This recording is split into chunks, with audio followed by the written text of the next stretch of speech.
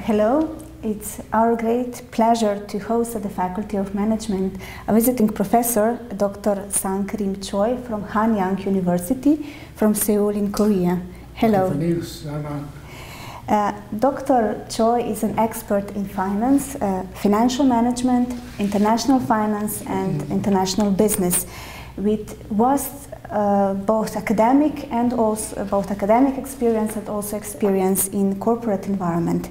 He was a lecturing and a research fellow at Fulbright Foundation at the United States, had several teaching and also research appointments as a visiting scholar at several universities in the United States and also in China, and was also active in consulting to the government and many business enterprises in Korea.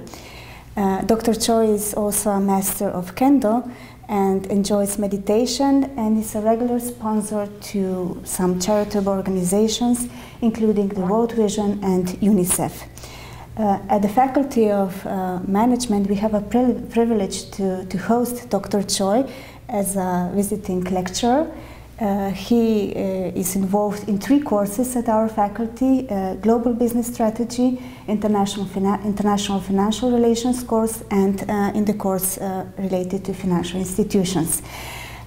Being an expert in the field of international business and international finance, we would like to use this opportunity to talk with Mr. Choi regarding how to do business in Asia and how to do business in Korea.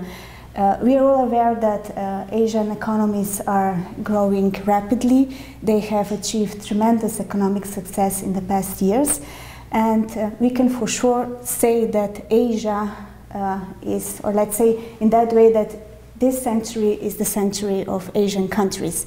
According to economic forecasts, by 2040, Asian economies should present around half of global GDP and around 40% of consumption, talking globally, of course.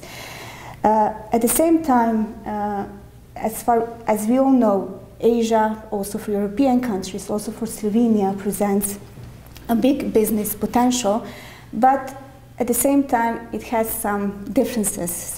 It poses some challenges in relation to cultural environment, to attitudes, to values. There are quite big differences between Asian countries and European countries. And today we are going in this short conversation touch upon different aspects, both economic and also cultural aspects of how to do business in Asia and in Korea. And let's start first with South Korea, as you come from South Korea. And could you please give us some details, insight on Korea's economy and also insights how to do business in Korea? First of all, thank you, Suzana, for the introduction. And I'm pleased to have this opportunity. Thank you. As you know, South Korea is a small country like Slovenia, and is even divided into 2 parts. The area of South Korea is about 5 times of Slovenia, and the population is more dense. It's about 25 times Slovenian population. In terms of GDP, Korea is ranked somewhere between 10th and 12th, depending on the survey year, for the last several years. It's really a surprising thing for a small country like Korea to rank in that high level. It also was devastated by the Korean War, which ended in 1953, and at that time we had nothing, no capitals or no expertise in any technology or anything. But after 53, we had poor living conditions, and then from 1965, the government started to develop an economic development plan, and since then almost 3 decades, for 30 years, Korea had a surprising growth. For the 30 years, about double digits every year, higher than 10% of GDP growth, and 20% of export growth every year. So now the country has moved from developing country to an advanced industrialized country. Today, the economy is operating in free market system, and it is very open, and one of the probably most dynamic economy in the world. Korean people are so proud of it. But of course, we have many problems, but that is probably the general picture of the Korean economy, I guess. And how was this economic development? What were the main triggers? How was this possible that you reached 2-digit GDP growth? It's really surprising. Many people call it as a miracle, because it is really a miracle, because the country started with, as I said, little natural endowment, little capital formation, little entrepreneurship or managerial heritage. So they have to start from the scratch. Many things contributed to the development. I think probably the most important factor is formation of human capital. Human capital formed by high emphasis on education. Korean people regard education very highly, very importantly. So people worked very hard, and the formation of human capital was coupled with very shrewd government policies. Government officials were very clever, and they developed very appropriate economic policies. They began at the beginning. They began with export-led growth, and they, of course, naturally, because we have nothing, they have to begin with labor-intensive light industries. And then moved to, probably in mid-1980s, moved toward heavy industry and petrochemical industries. We started to develop the heavy and the petrochemical industries, and made a big success. Now, I think the gravity is moving toward service industries. We see a lot of fast-growing technology firms, as well as very creative sectors like dramas, K-pops, song and dance groups, and video games. In many high-tech industries, it's very active these days. So service industries are the most important at this time in your economy, by structure? Yes. So this is the main business sector? Yeah. Many sectors, I can say. Korea ranks 5th largest exporters and 10th largest importers. And the most strong area of export is semiconductors, mobile phones, and ICT items like telecommunications, and cars, shipbuilding, and household items like TVs. They are the most strong areas. And these items are mostly produced by the large conglomerate business firms. But now slowly emerging the high-tech industries. So we'll have chances to talk about it later. So Are there any new business trends emerging in Korea? Yeah, Korean firms mostly make good use of electronic and digital equipments and systems. So they take full advantage of the new trend. And e-commerce is also a very strong sector. And what about any new trends? Do you see any changes in last years? New business trends? Yeah, the new trends we see among the big conglomerate firms. They are trying to diversify their markets and business partners because they have been concentrating on a limited number of countries like China, United States, and Japan. That is their problems. They understand that. They try to now diversify more markets and diversify their business partners, particularly to the EU countries. So I see as a good chance to have developing new business relationships between Korea and EU companies. They are trying to diversify their relationship with new partners because they fear, particularly recently, they feel threats from the political pressures coming from the United States and China. Having the conflict between these two countries put heavy pressure on these big corporations. So they want to diversify their firms, their business, to avoid the pressures.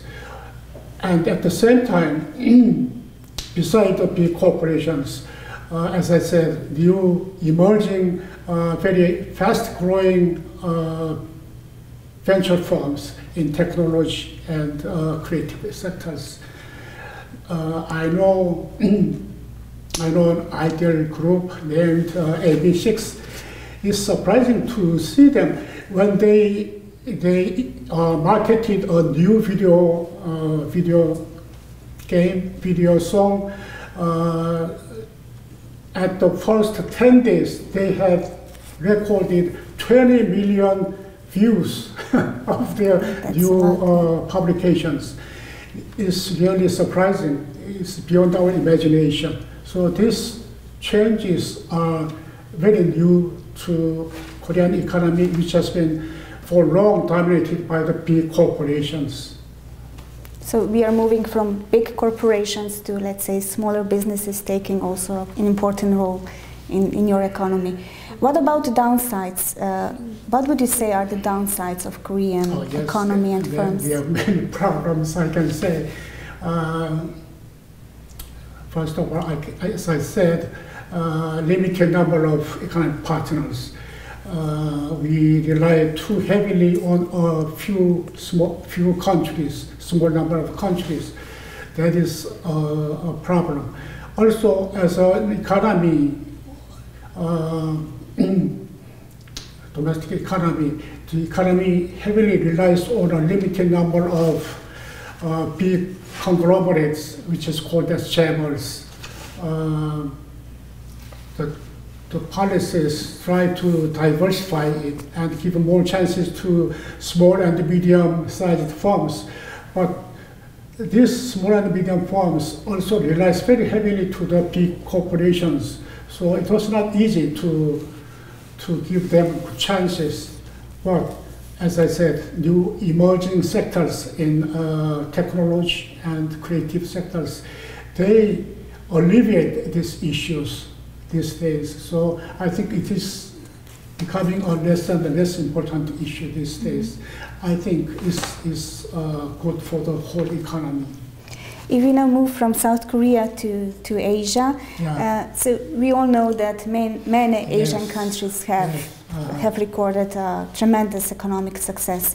What do you think were the main contributing factors for this economic success? And do you believe this trend will also continue in the future? Is this trend sustainable? I think probably the government was the most important driver of economic prosperity in Asian countries.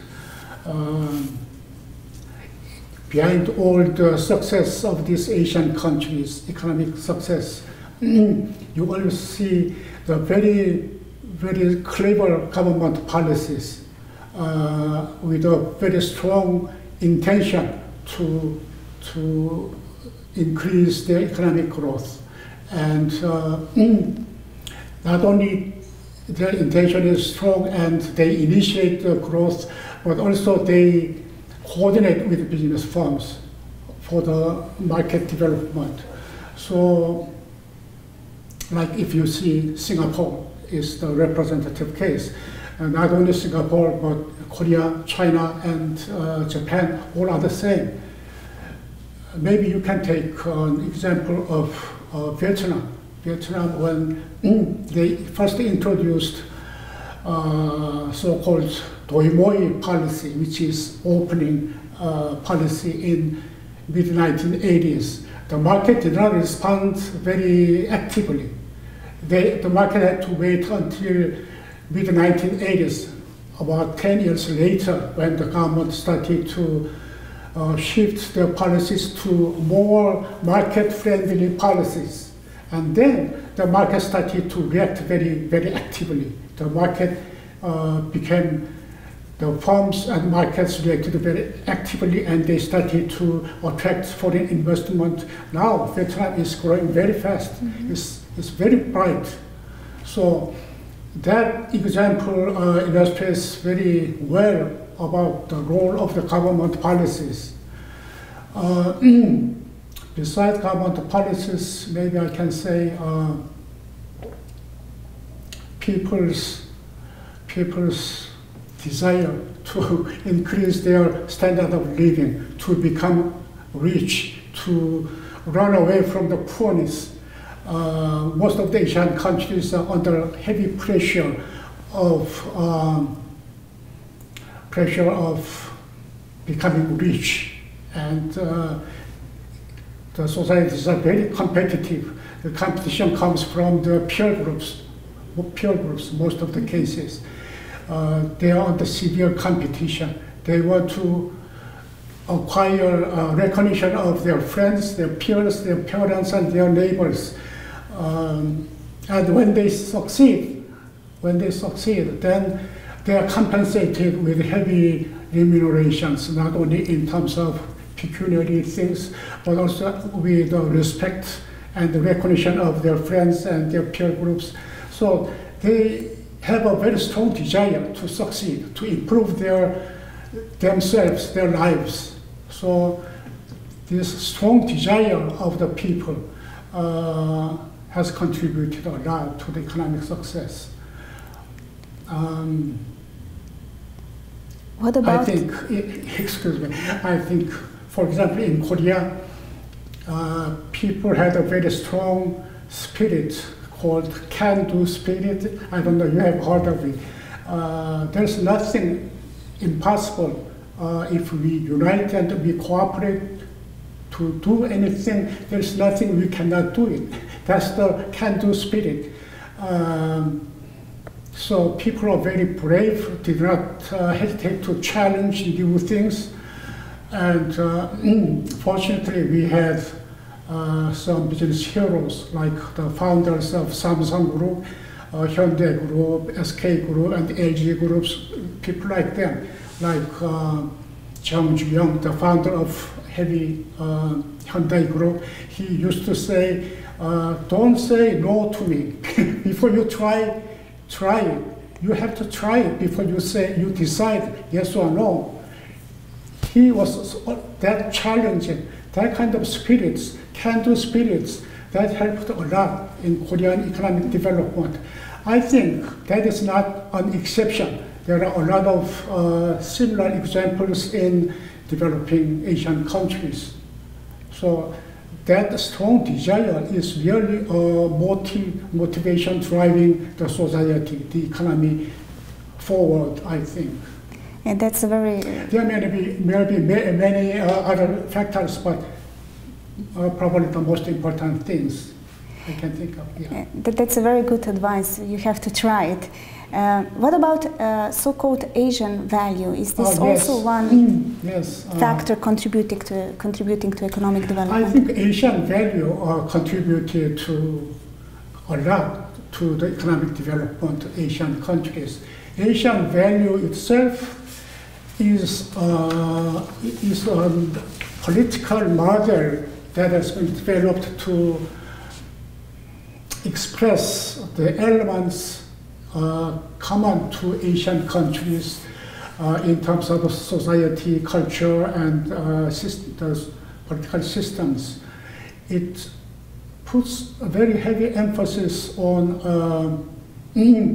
loyalty to the family and loyalty and respect to the seniors, and put preference on commonwealth, wealth of the society rather than the individual or personal things.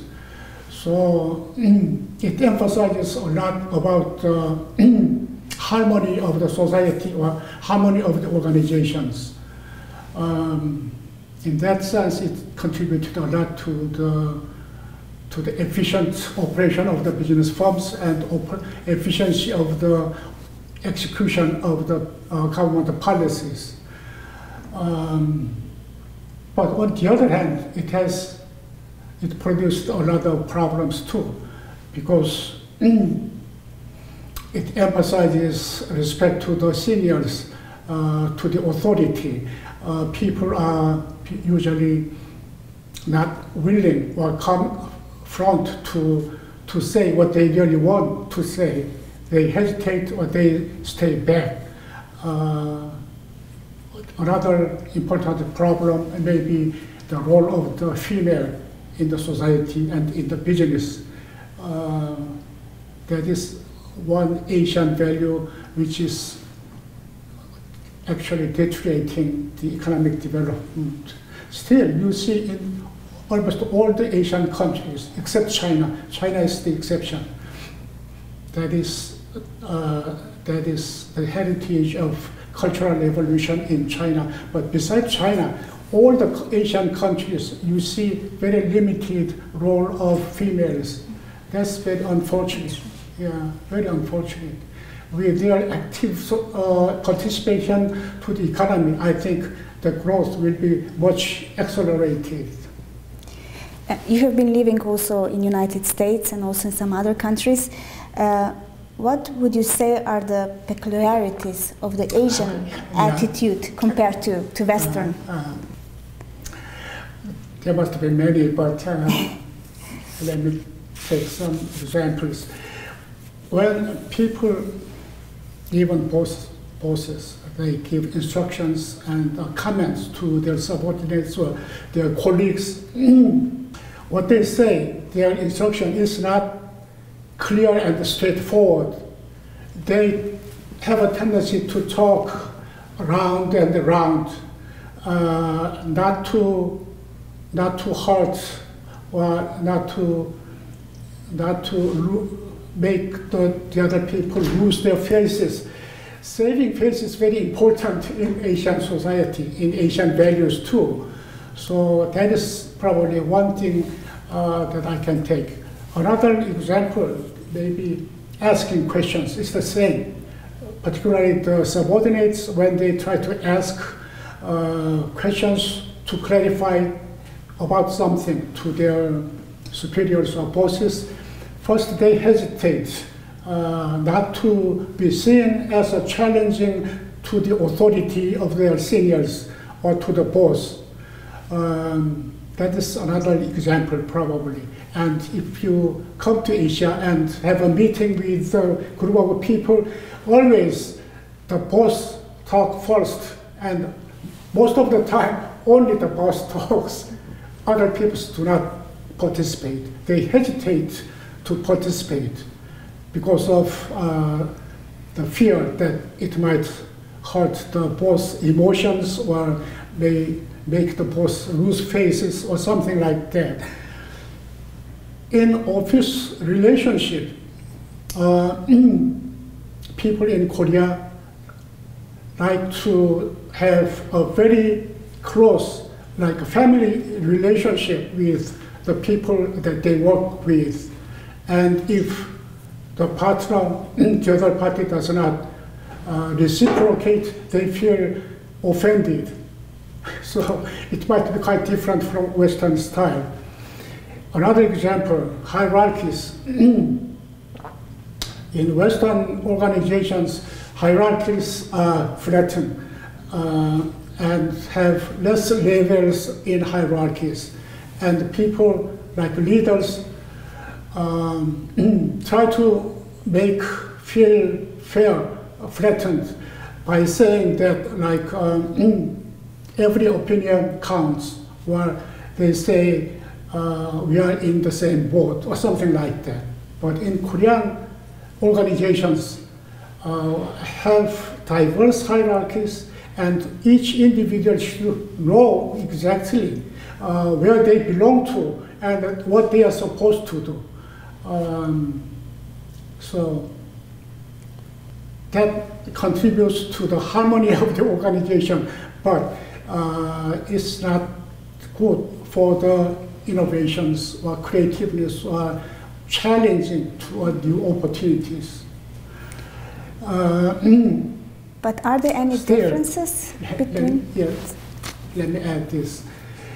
These traditional Asian values are now challenged by young people who are educated with Western-style systems, or many of them has been studied in foreign countries, or people exposed to Western-style movies or media and other things. And young people have very different system of values and attitudes. So the traditional values in many Asian countries, I think, are challenged. It is very phenomenal in Korea. But from business point of view, can we, you have been talking about Korea, but can we consider all countries in Asia as a monolithic culture? Are there any differences, and how they do what is their understanding of European business partners, of American business partners? So how they see, for example, us Westerns?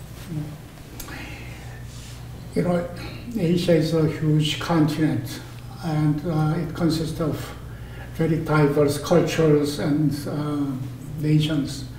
For example, China alone, it consists of 56 different ethnics.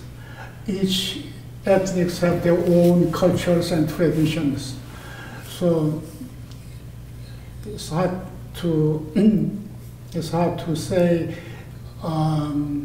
the Asian values I just mentioned is common to all the nations, or is common, but I just try to choose only the essence of them. Asia has different social systems from Western cultures, so it is natural that they have different attitudes and values. So before trying to develop a business relationship with the new foreign Asian countries, is very helpful to understand the Asian values and their way of doing business, and try to avoid what they don't like. Some countries like Vietnam has a special relationship with European countries, so they will have a better understanding of the European countries. But most of the other Asian countries do not have that kind of historical background.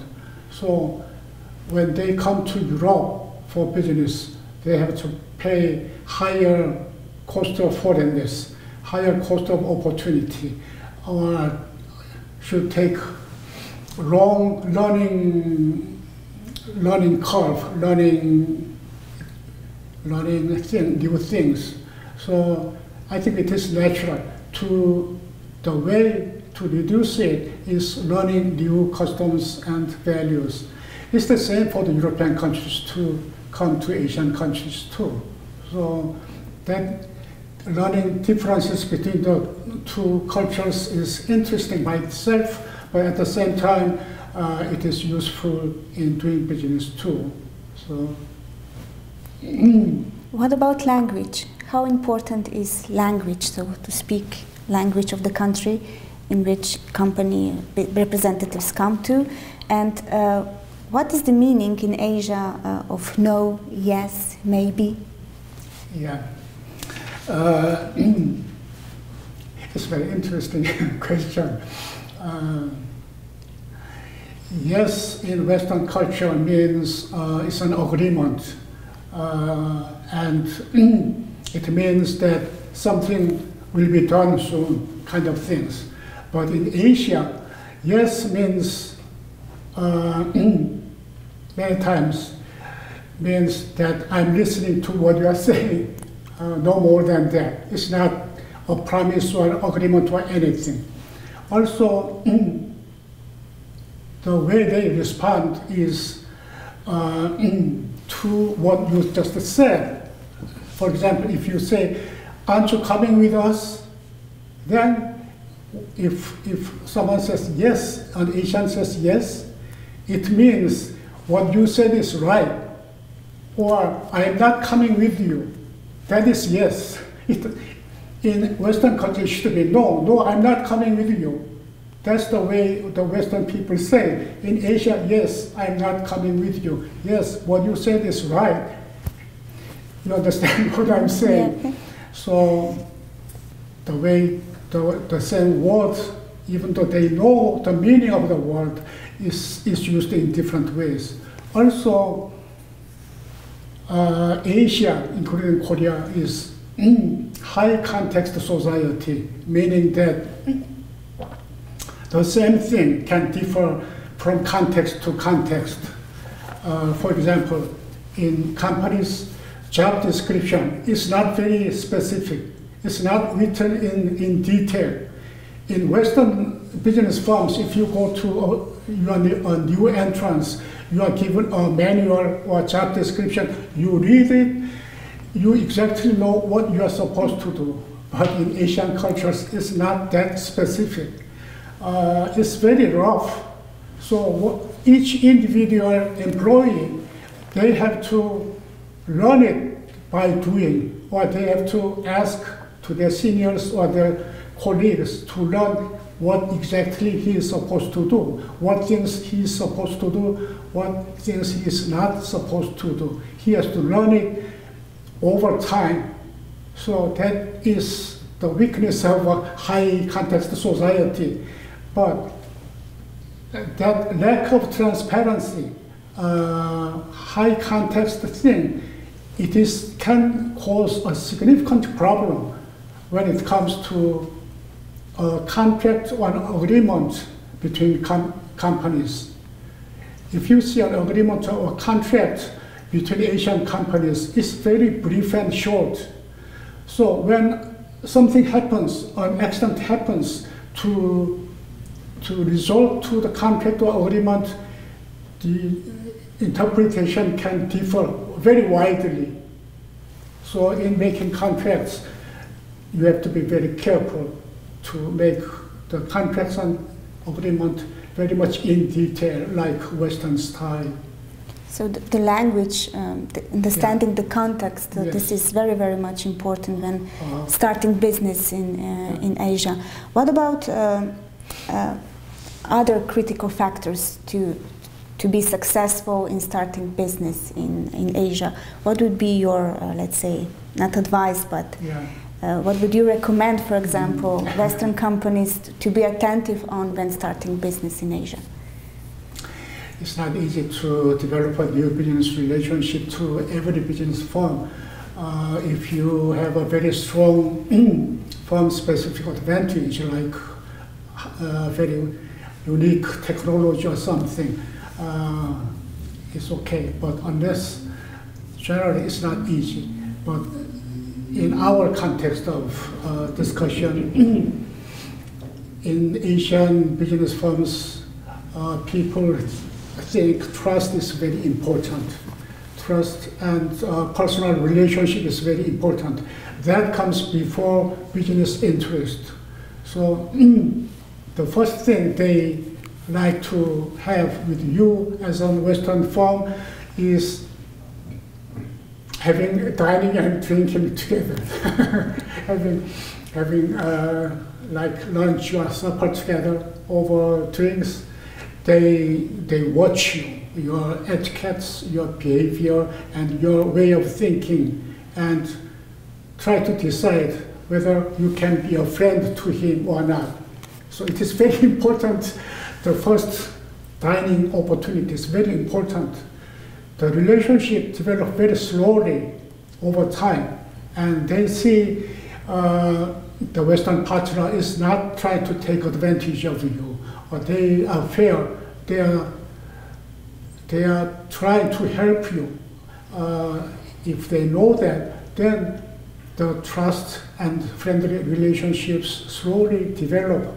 That takes time, but once it is established, then they become really good friends to you, and sometimes they are ready to help you by introducing some people in a position that gives help, business or otherwise.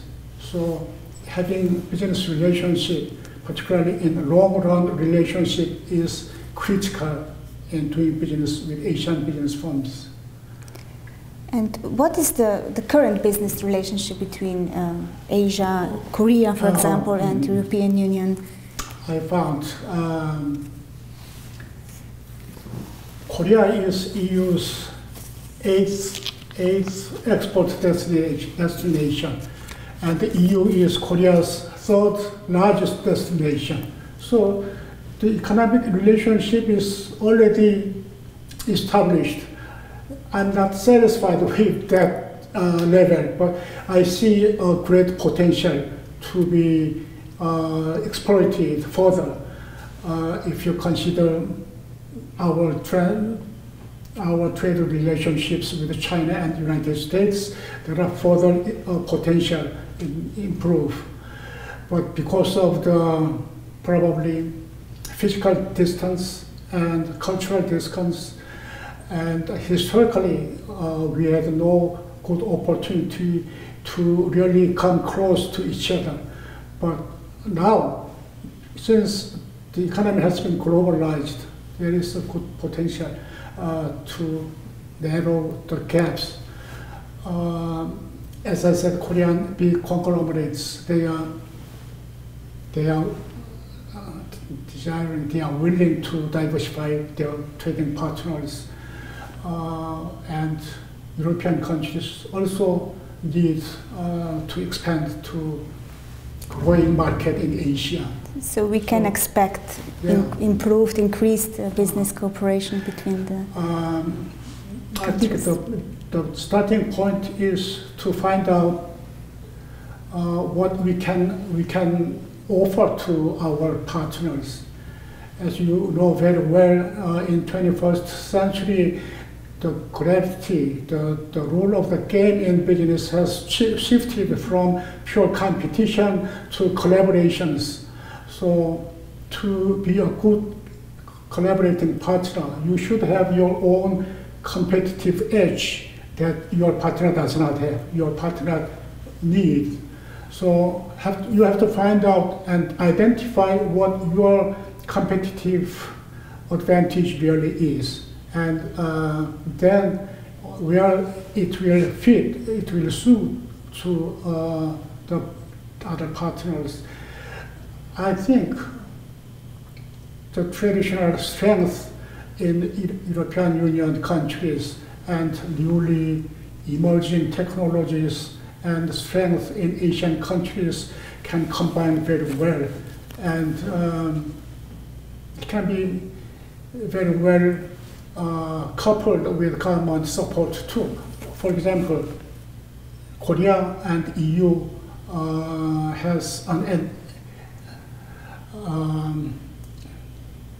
tariff agreement and NTA, non-tariff agreement, free tariff agreement, FTA, I'm sorry, yes. FTA, in 2015. And that free trade agreement was for EU the first time in Asia. So by the FTA, many barriers, trade barriers has been eliminated already. The door is open, the red carpet is already placed. So business firms, if they are really searching for their partners in Asian countries, and Asian countries the same, if they really search for the European firms and the opportunities, I think there must be many good chances. Yeah. Yeah, we are all optimists. We are coming to an end of our interview. Is there anything that you would like to add? Perhaps we didn't mention something. Which would you like to mention now? Yeah. By the way, I just found EU makes surplus in goods trade with Asian countries. And they make surplus in service trade with Asian countries. So that is very well. They are very well adjusted to what the other party really need. What I found in Slovenia is that the Slovenian economy is very solid.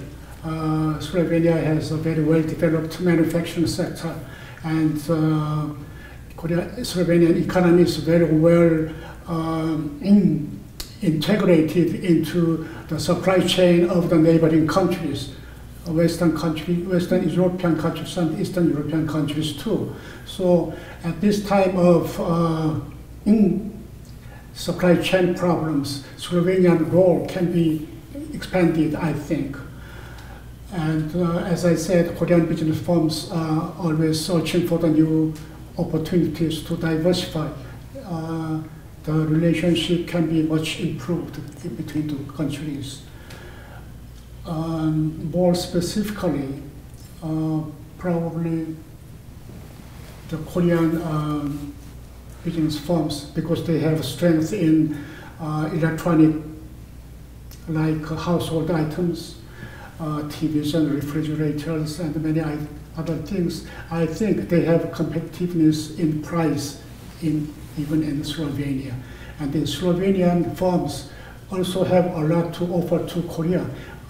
Personally, I found Slovenian food is very tasty and fresh, have competitive edge in pricing too. So I think Slovenia has many things to offer to Korean firms.